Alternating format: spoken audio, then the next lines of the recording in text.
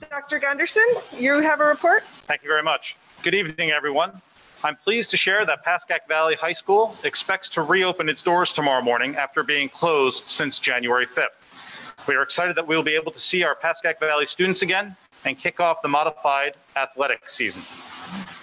Today, all staff participated in our annual Martin Luther King Jr. Professional Development Day. The theme of the day was connections, belonging, and relationships. Staff read responses to student writing prompts on the stated theme and participated in a variety of workshop activities. I have been engaged with fellow Bergen County superintendents in reaching out to Bergen County officials to organize educator vaccination sites throughout the county. Unfortunately, it seems as educators will have to wait a little bit longer to receive vaccinations, and I'm concerned that without a well-planned, well-thought-out distribution system for educators, the effort to vaccinate teachers, paraprofessionals, custodians, and secretaries will drag on longer than necessary. It is my belief that vaccinating educators will allow schools to be more readily attended to by our students and promote both educational as well as economic growth. Our work with scheduling for next year has started. As an administrative team, we look forward to sharing additional information on our effort to open up an additional coursework opportunity for students next year. In other words, we're hoping for students to be able to have an additional class period. More information will be forthcoming in the upcoming weeks as our administrative team interfaces with various board committees to make this hopefully a reality for our students. Please know that later in the meeting, I will be sharing the timeline for our upcoming Pascack Valley principal selection process, as well as sharing the 2021 board committee member lists. Thus concludes the superintendent's report for Monday, January 18th, 2021. Thanks. Very good. Thank you. Aria, why don't you kick us off? Can you hear me? We can. Good evening, everyone. My name is Aria Shalile. I'll be presenting the Pascack Hills student report for the month of January. I'll begin with classroom items. To support Jack Silver, a junior at Pascack Hills who is currently battling leukemia, and organizations recommended by #JackStrong, the Student Government Association is hosting a school-wide Pascack Hills Kahoot game on Thursday, January 21st at 5:30 p.m. To participate in the trivia game, the student government is asking for a minimum donation of $5. All of the proceeds will be donated to organizations recommended by #JackStrong, including the Jillian Fund, MDS Foundation, and the Leukemia and Lymphoma Society. Trivia questions will test students' knowledge of Pascack Hills. For co-curricular items, in December, the Project Patterson Club collected 1,348 toys for their annual toy drive. Thank you to all those who donated to this amazing cause and brighten the holiday season for the students of the Community Charter School of Patterson. And congratulations to the Pascack Hills Model UN team for successfully participating in 2 virtual competitions over the past month. Jordana Brief, a sophomore at Hills, won an honorable mention at the Social Distancing Model UN competition. Hannah Baskin, Alana Mendard, and Riley Solomon collectively won 4 awards at the Virtual International Model UN competition. And the Pascack Pioneer Robotics team hosted their first ever Family Code Day coding event this afternoon, which hosted 12 families. During this event, student pioneers encouraged children aged from grades 1 to 6 and parents to work together and solve coding challenges while learning the fundamental parts of computer science. For athletic items, the Pascack Hills girls and boys basketball teams, wrestling team, track, and other winter sports have begun practicing for the winter season. We wish all winter sports teams good luck over the next few months. And congratulations to Erin Kirkby, Pascack Hills softball coach, for earning a spot in North Jersey's top 40 Power Players of 2020 in recognition of her leadership and for being a supportive figure for Pascack Hills softball players, especially over the past year. And then for my joke of the day, why did the farmer only wear 1 boot to town? Oh. He heard there would be a 50% chance of snow. That's good. Okay. No pressure, Connor, for the joke of the day or anything. Thank you, Aria. Hello, everyone. I will be giving Pascack Valley student report for the month of January, and we will start with classroom items. The Spanish National Honor Society adopted a family during the holiday season. With the combined efforts of all 22 members, the students were able to donate over $500 in gifts to a family in Cliffside Park facing hardship due to the pandemic, making their holiday season a little bit brighter. The PV student publication has published nearly 20 stories in its What's in Its Name package, exploring the use of Native American mascots, interviewing people from all over the country, and presenting a broader range of stories. The coverage team recently ran an article with the perspectives of teen journalists from the Navajo and Hopi nations in Arizona. The daily newspaper serving those reservations, the Navajo Hopi Observer, interviewed 2 of our journalists about their perspectives in putting together this series of articles. The What's in a Name package has been over a year in the making, with more articles to come. On January 13th, the PV History Club hosted a guest speaker, Theodora Smiley Lacey, a civil rights activist and educator. Ms. Lacey was a personal friend of Rosa Parks, and Dr. Martin Luther King helped organize the Montgomery bus boycott in 1955. And upon moving to Teaneck, was an integral part with peacefully integrating the Teaneck Public Schools. The event, hosted by PV senior Danny Finch, was attended by over 222 people. The club is advocating for a day of service this MLK Day and hopes that Ms. Lacey's life story inspired many to know that a single person can make a difference. Co-curricular items. Pascack Valley Junior Faith Machione will be holding a virtual event about honeybees on January 26th at 7 p.m. Faith hopes to spread awareness about her Girl Scout Gold Award project for saving the honeybees. Please join the virtual event on Zoom to learn more about the honeybee process, their importance, and why they are decreasing, and how we can help them. PV's Troop of International Thespian Society inducted 8 new members during the virtual induction ceremony on Monday, January 11th. In December, ITS held its annual fundraiser for Broadway Cares and Equity Fights AIDS, raising over $200 to donate to this worthy cause. In addition, PV Theater held auditions for this year's spring musical, Little Shop of Horrors. They will be recording and filming the show in March and April, and look forward to streaming many performances for the PV community in May. The last co-curricular item, the Pascack Valley Interact Club members held a very successful toy drive, donating 4 large bags of toys to the Center for Hope and Safety and Hackensack University Medical Center. The club is currently in the process of planning their next community service project. Now we move on to athletic items. Congratulations to Jennifer Maloka for being the 2020-2021 Pascack Valley recipient for the NJSIAA National Girls and Women in Sports Award. The NJSIAA recognizes the importance of promoting women in athletics and hosts an annual award ceremony to support this national movement. This is the 35th year of the ceremony, and there's a way for providing well-deserved recognition to many of the finest athletes in the state. Pascack Valley recognizes Jennifer's outstanding leadership while participating on our swimming and girls lacrosse teams, as well as her success within the classroom. Congratulations to Desmond Von Topol for being named a 2020 New Jersey Mini Max winner, sponsored by the Maxwell Football Club. Congratulations to Desmond on this remarkable achievement. And lastly, congratulations to Coach Jeff Jasper for being named the NorthJersey.com Top 40 Power Players of 2020.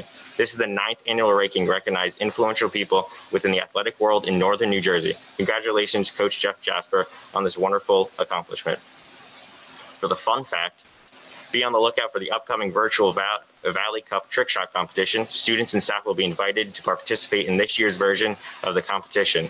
The winning individuals will earn points for their grades. Be sure to get involved and show off your best trick shot. And for the joke of the day, why doesn't the sun go to college? Because it has 1,000,000 degrees. Thus concludes my report to the Board of Education for January 2021.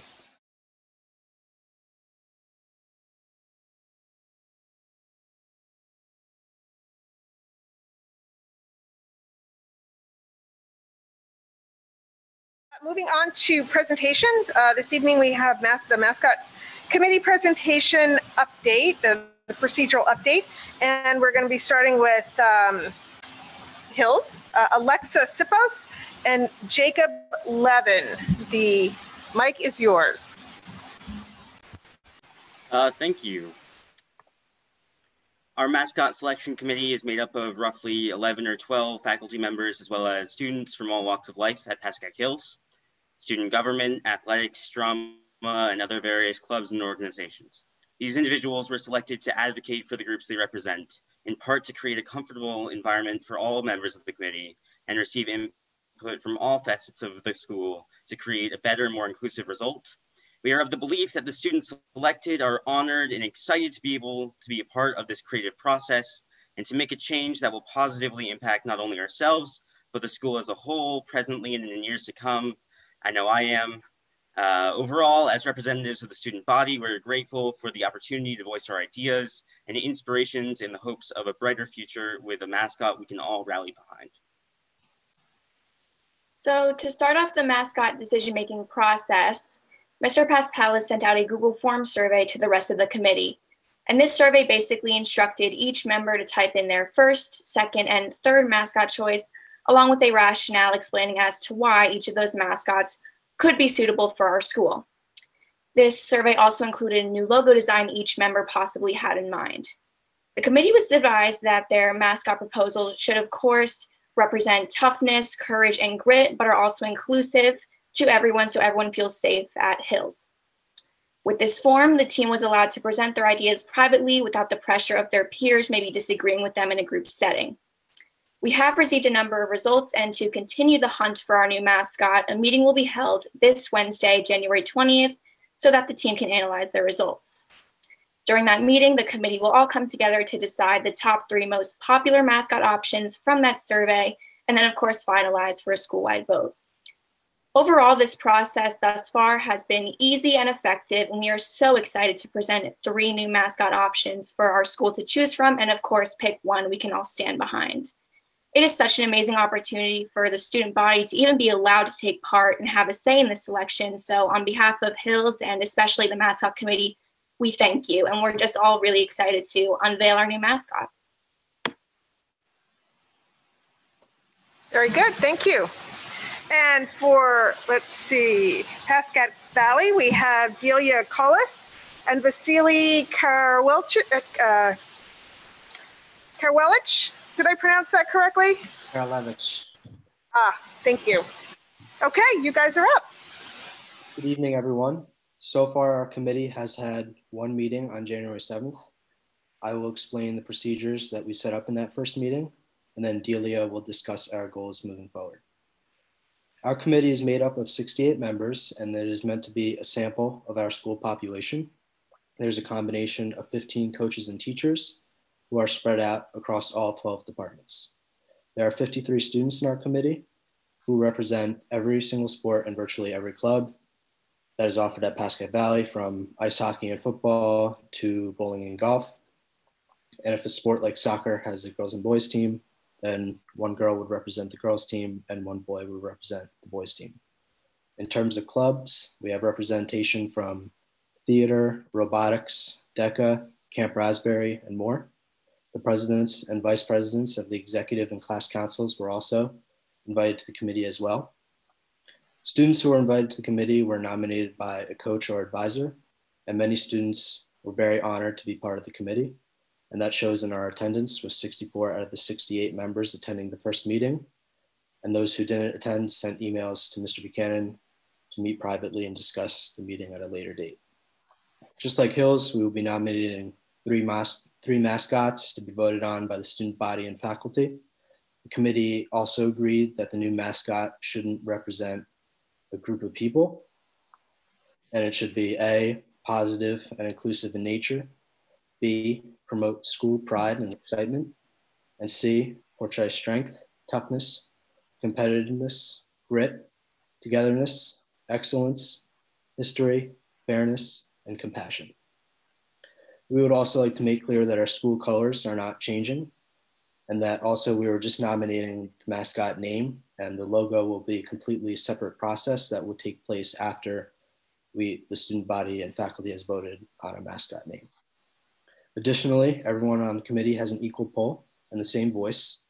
We understand that we were all selected for a reason, and that we should focus on picking a mascot that best represents our teams and clubs. With that said, I'm now going to hand it off to Delia to discuss our second meeting and our goals moving forward. Hi, thanks, Vasily. Our next meeting will take place on January 21st. And as Vasily said, we'll be going into the meeting with the list of possible mascots. This meeting, if we're not all virtual, will take place in the auditorium on Thursday at 3:30. Students who are virtual will not be left out, and a Zoom link will be provided so that they can share and join in our discussion. These past few days, members of the committee have been holding discussions with the groups that they represent, and will nominate up to 3 mascot suggestions by the next meeting on Thursday. Ideally, in the second meeting, we will come up with the top 3 mascots for a school-wide vote. However, more time may be needed to narrow down the options, so a third meeting may be scheduled to continue discussions. We would like to generate descriptions for each mascot we vote for, so students can understand our rationale in selecting each logo, as well as the pros and cons. During our meeting, we emphasize to each member that privacy will be respected and needs to be respected in order to create a safe and comfortable environment for members to share their views. Since we understand that this is such a sensitive topic, members are also reminded to be advocates for the groups that they represent. By creating a sample for each sports and clubs team in the school, with representatives of both students and teachers, we hope that our mascot will be something students can really get behind for decades to come. Thank you so much, and if you have any questions, you're welcome to ask them now.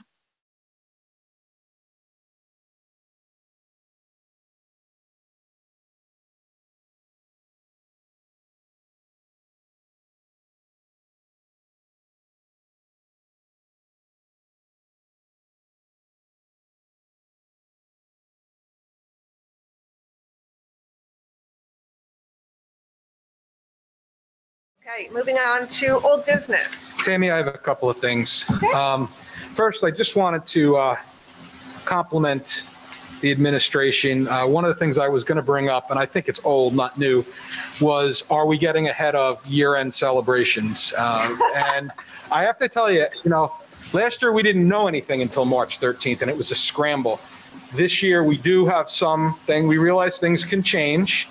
But I was very happy, and I don't know how much you can share publicly, Eric, but I was very happy to see that the administration has a plan for traditional senior year-end activities. I know it's already starting to creep up a little bit on social media, and Kristen and I saw that, and I didn't want to say too much, but I wanted to say they're on it, so thank you. I appreciate that. Yes, last year it was I think a challenge would be an understatement. Right. And it's amazing though how after the December holidays, how quickly your mindset shifts from just getting the school year up and running to, oh no, we need to get ready for the end of the school year now in January. Yep. So I have to give a lot of credit to our building administrators who are really on top of this, working closely with the PFA and PFO. Things are in progress, and we're cautiously optimistic that we will be able to have somewhat of modified yet normal year-end activities. So Great. Thank you. So the other item is a little more, it's educational. Back a few months ago, David Steinberg, former board member, brought up our trending AP exams in science and how they were trending in the wrong direction as opposed to some of the other APs that were holding their own. When you look at the Department of Ed 2019 test results, we're not looking very good at all. It's for Pascack Valley, only 39% are coming in as proficient. I don't know if that's the right word. And at Hills, it's even worse. It's 38%. Now, before I ask my question or make my point, I realize, and some of the new members may or may not know this, that in 2019, some of these tests were optional and there was a big movement. I don't want to take it. I'm not going to give it much thought. And I do agree that that may have made those numbers lower. However, when you look at our peer schools and in our geographic area, and you look at Old Tappan, Northern Valley in general, and you look at Westwood and Park Ridge, they're in the high 50s and the 60s, and we're under 40. So my question or my point is, understanding there are factors, are we looking at this specifically, and is there an action plan to address this? Because that's two indicators in this subject matter that are not going. And I do have to, I'm not going to name her name. A resident brought this to my attention, and she was spot on. So it wasn't me like looking for trouble. Somebody brought it to me, and I thought she was right, so I wanted to bring it up. Yeah, thank you. If you refer to the October 26th Board of Education meeting, Dr. Backenheimer presented on our standardized test scores at that time. And he demonstrated that our AP scores are getting better and better year over year. as well as our SAT scores. Now, last year, there was no state testing as a result of what took place with the quarantine at that time. And you're absolutely right, Mr. Blundo. That science test that was administered was a test that did not count for anything, and our students knew that. And several years ago, the prior president of the Board of Education made it very clear that this board found that standardized test to be a waste of time for our students, and students should instead be preparing for their SATs and AP score tests as well. In addition to that, for some period of time, this Board of Education is focused on the importance of educational experiences that don't necessarily get measured in standardized test scores. Admittedly, standardized test scores are important, but they're not the end-all and be-all to the educational experience. I have had conversations with Dr. Backenheimer as recently as last week about a variety of different standardized test scores, including, because I do know that there's some chatter on social media about that, I think, environmental science assessment. He is looking into it. He is in conversation with the science supervisor, but I would like to find out, maybe not this evening, but in future conversations with this board, particularly those board members that are going to be on the curriculum committee, to reevaluate this board and see how critical it is to this board that our students are prepared for standardized tests versus the focus that we've been having, which is what we believe are really good educational experiences to help students get prepared for 21st century careers and educational opportunities. I feel strongly, I'm an alum by my training. I'm a physicist and engineer, as you are, Eric, you're a physicist. I'm aware of this, what Mr. Blundo is speaking of. My general philosophy is we as board members, many of us are parents, either are students currently in the district or previously in the district. And I truly believe that it's a partnership of the students, the parents, the whole faculty and administration, as well as we, the board members. I truly believe it's a four-way partnership. So I don't want to point fingers. That's not right, because I think we all share in some responsibility. But I think we need to get these numbers up, because many people who study various disciplines are considered smart people, and certainly those kids who focus on science are included within those. So I feel strongly that our numbers should come up, because why would we have taken it any different than any other district? That's the one point where I'm going to say that I don't agree with, is that I agree that it wasn't, I'm sure we didn't take it overly critical, but I'm sure other districts might have felt the same way. And because the numbers are so different, when you look at the 30s and you look at the 50s and the 60s, it's substantial. And yeah, I don't want to witch hunt. I just want to help make it better, whatever it is we can do to make it better. But I think we're better than that as a team. I think we should try to figure out what we can do to help. And maybe the best thing to do, frankly, is just ask the department, how can we help you? Like the Jerry Maguire, I know it sounds silly, but help me help you. Tell us, how can we empower them better if there's something that they don't have, that they need, or they're not getting from the students, maybe. Again, we're not pointing fingers here, that we need to facilitate that and do everything we can. It's important. You know, we hear STEM and all these things all the time, and it's very important. But then I think we need to focus on it, because I think, to quote Mr. Blundo, it's the second time we're hearing about this, and you know how I was, because I was the one who kind of bubbled it up with the standardized tests, and then with the AP scores. And I'm an alum here myself, as are my kids, so I feel very strongly about getting that correct. Sure. The other thing, if I could just mention too, is I'd like to know if our curriculum's equivalent with the other districts. Meaning, are we teaching apples to apples, and does that affect the end result of the test scores? So the curriculum that we teach as opposed to the other districts would be interesting as well. So I will make sure that Dr. Backenheimer addresses this with the curriculum committee, so you can have some time to really look into the data. We can reevaluate and, revisit that test particularly, and talk about how there was the opt-out practice that was widely taken advantage of in this district.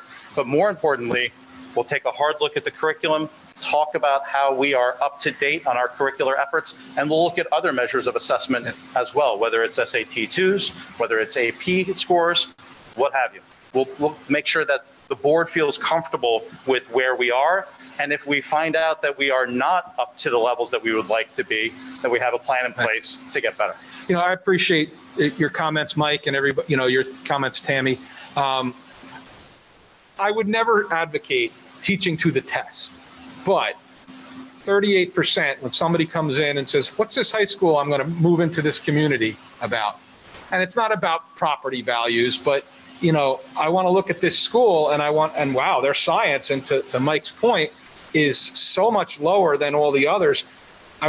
That said, I'll repeat, I don't think we need to teach to the test, but I think we have to evaluate it and see exactly as Mike said, what can we do in a balance? I would just like to say, as being on the curriculum committee, I spent a lot of time looking at the results. I actually downloaded the whole spreadsheet of all the test results for that year. And, you know, we're going to look into it, definitely. And, you know, one of the things that catches my mind on this is that both schools scored lower than other surrounding districts. Usually you see one, you say, okay, one is one way and the other is lower, and there's a difference, and you can assume, okay, maybe it's has to do with the school, but it seems to me to lean towards more of a curriculum thing, and that's where, you know, I think the curriculum committee has to really, you know, look at it and see what can be done. You know, now I know there are things in the works, so I'm encouraged by that, and we are going to be moving forward with it, and I expect that things will be dealt with properly. So.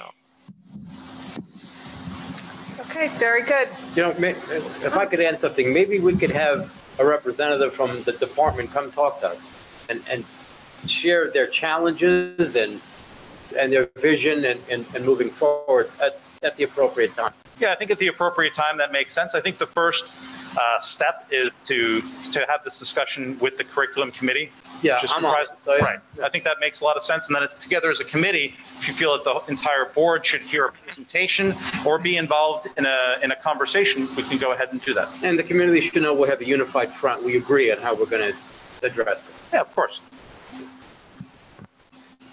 Just to kind of change the old topic here, but I did have two people reach out to me regarding the news brief, and they were highly excited about the internship highlight. So I wanted to just say that has not gone unnoticed by the community, and it is getting out there, and people were very happy to see that. That's awesome. That's great. I appreciate that. That was one of the efforts of the communications committee, I think, right? And the post-secondary education committee as well, to get that message out there about the positive experiences that our students are having out there. So thank you for bringing up and for sharing those sentiments. Was there some, yes, old business. Was there going to be some continued discussion about the mascot that, Mike, you wanted to have? I wanted to create some space to chat about that. That would be great. So, you know, the topic of the mascot, we certainly as candidates, as school board members, were asked that question often in the lead up to the election. And I think it's safe to say, though, I don't want to speak for anyone else who ran, that we did not run for the purpose of being able to have input on the school mascots. I know, and speaking for myself, I have 4 children who'll be going through the system over the next 12 years. And, you know, assuming this responsibility is much more than about mascots, though the process is important.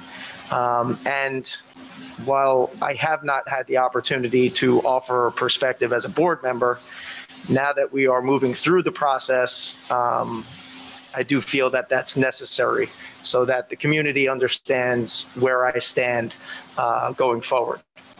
So as we look to move forward, I would like to take a moment to reflect on how we've gotten to this point of discussing new mascots. On June 22nd, 2020, the Pascack Valley Regional Board of Education voted unanimously to retire the Valley and Hills mascots. That there would be action taken on this topic was not communicated to the public, and that it would even be discussed was not widely known, with the agenda for that meeting noting there would be conversation about mascots on page 26 of a 26-page agenda. Since 95% of the conversation that night was focused on the Indian mascot, the board member making the motion was asked to clarify before the vote if this included the cowboy, and responded, yeah, because the cowboy itself is also non-inclusive. When I reached out to the board, I asked, on what climate surveys or research was that conclusion based? I did not receive a response. There were references made to climate surveys and that decision-making was based in part on these surveys. It would have been helpful for the public to see the results of these surveys to better understand the board's decision-making process in labeling cowboys as non-inclusive. Following the board vote, since I did not get an answer to that question, I found myself asking the question, what is a cowboy? Over the last few months, I've learned about cowboys of the cold, Mongolian eagle hunters, who were coincidentally right after the vote featured on a segment by 60 Minutes, the oldest and most watched news magazine on television. Lori Cotter Bryceland, Pascack Hills class of '87, and founder and executive director of Victory Hill Therapeutic Horsemanship, where they teach all abilities, genders, races, etc., life skills through horsemanship. And New York City's Federation of Black Cowboys, dedicated to keeping alive the memory and tradition of African American cowboys from the Old West, where during the 1870s and 1880s, African American cowboys made up approximately 25% of the 35,000 cowboys in the Western frontier. The Federation, according to their mission, honors this legacy through youth programs, rodeos, and school visits, while also using horsemanship to teach local youth life skills such as patience, kindness, and tolerance. Just a few examples of many of who and what cowboys are and can be. Before a snap vote to remove, maybe we should have asked our community the question, what is a cowboy and what does being a cowboy mean to you? For an example from the world of education, I offer the University of Wyoming, the World Needs More Cowboys marketing campaign. A cowboy isn't what you are, but who you are. Drawing upon Wyoming's proud heritage, this campaign redefines what it means to be a cowboy in this day and age, distilling it down to the inner spirit of curiosity and boldness that all who call themselves cowboys and cowgirls can identify with, no matter their race or gender, or whether they're students, employees, alumni, or other supporters. UW President Lori Nichols says, the cowboy spirit is what the University of Wyoming helps instill in its students, giving them the skills and support they need to make the breakthroughs that benefit our state and the world. I believe the Board of Education has failed our community by focusing only on what they think a cowboy and cowgirl is not, and not encouraging and allowing for conversation about what it is and can be. And it's never too late to have that conversation in a constructive way. As the committees move forward with their process, I welcome them to use the above as an example of how important it is to identify what we value and believe in selecting a mascot, which it sounds like they have been doing, because that ultimately is what is in a name. Thank you.